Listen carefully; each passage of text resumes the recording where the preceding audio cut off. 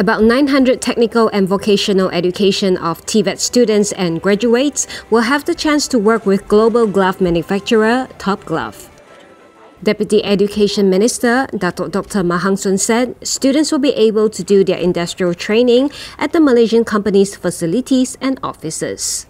Ya, ini ada satu cara di mana kita akan pastikan satu situasi win-win. Ya, kedua-dua pihak dapat manfaat. Ya, untuk pihak Top Glove, mereka akan dapat workforce, pekerja yang mempunyai kemahiran. Jadi untuk pihak Kementerian Pendidikan juga, khususnya untuk bahagian TVET, kita sangat mengalulukan kerjasama ini kerana ia membekalkan satu platform untuk pelajar kita untuk memperolehi kemahiran tersebut dengan equipment, dengan work culture dan sebagainya.